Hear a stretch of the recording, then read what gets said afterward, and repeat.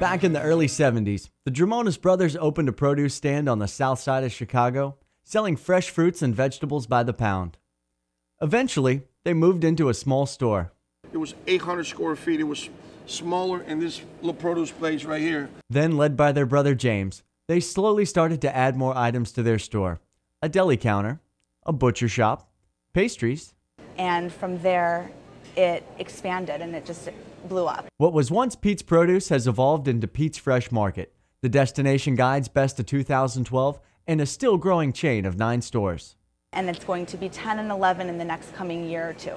Store number 9 in Oak Brook Terrace offers some insight into what's made Pete's so successful.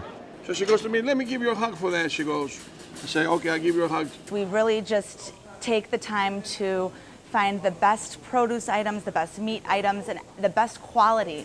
Fresh guacamole we fix every day.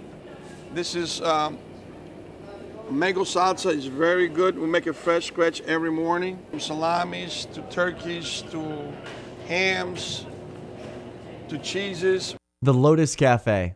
Like a breakfast blend kind of coffee roast, and people seem to like it. And Gelato Bar. We were in Italy. He tried so many different gelatos. He loves the gelato. We put a gelato bar in this store. We make it in-house now. The turtle gelato, which is a rich salted caramel base with pecans and a chocolate variant.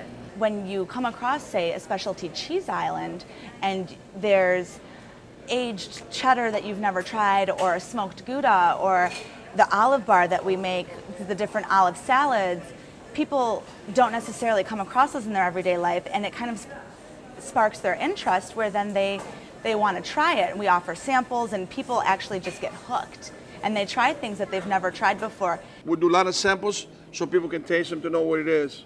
Because it's not all standard supermarket fare. A knuckle is a knuckle. It depends how you cut it. You know, like the Hispanics like a thin cut knuckle, which they call bola, or sandwich steak.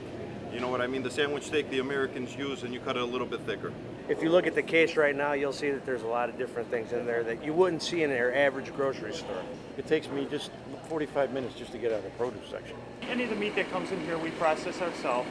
You know, we do all our cutting, all our grinding, make homemade sausages. Every single day, maybe 3, 4, or 5 times a day. And all at reasonable prices. You might go to another competitor's store and see the same product and quality, but at a higher price. From the fruit. It's a very special grapes, real sweet. To the seafood. All of our fish is sent in either every day or every other day, so age is never a problem. Freshness is never a problem. This is my neighborhood. Like, I grew up here, and it's nice to see everyone come in. It's your local grocery store. It's really what it feels like. And voila, there you go. Thank you, Ruben. There's really no reason to shop at any other store. I mean, there's everything you possibly could want. And if they don't have it, you don't need it as far as we're concerned. I mean, it's perfect. It's everything that you find at your favorite grocery store and at your specialty grocery store all put together into one giant store, and everybody leaves happy.